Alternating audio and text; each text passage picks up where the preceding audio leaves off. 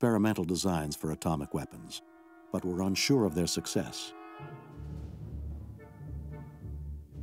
A joint task force was created to head out once again to the Pacific and procure the islands of Eniwetok, some 200 miles west of Bikini, where crossroads had been staged.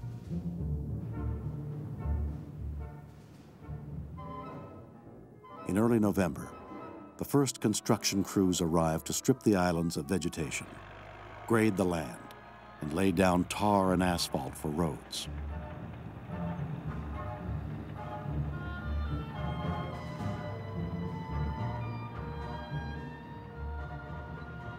Within 6 months, construction crews erected temporary housing for the many scientists and military personnel required for Sandstone. Perched atop 200-foot steel towers, the 3 devices utilized on Sandstone employed new technology to double the explosive force of the bomb, using the same amount of plutonium spent over Nagasaki. This technology met Department of Defense requirements for more efficient bombs and increased the ability to stockpile nuclear weapons.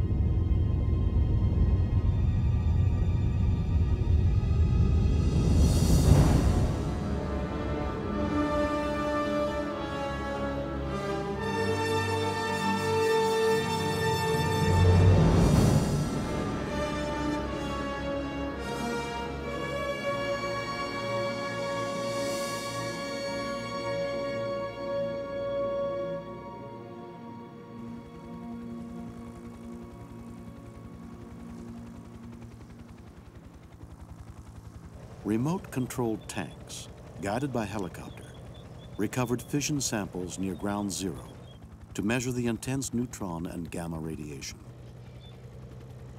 Radiochemical analysis of the pulverized coral sand would yield secrets about the nuclear reaction and help in determining the efficiency of the new bomb designs.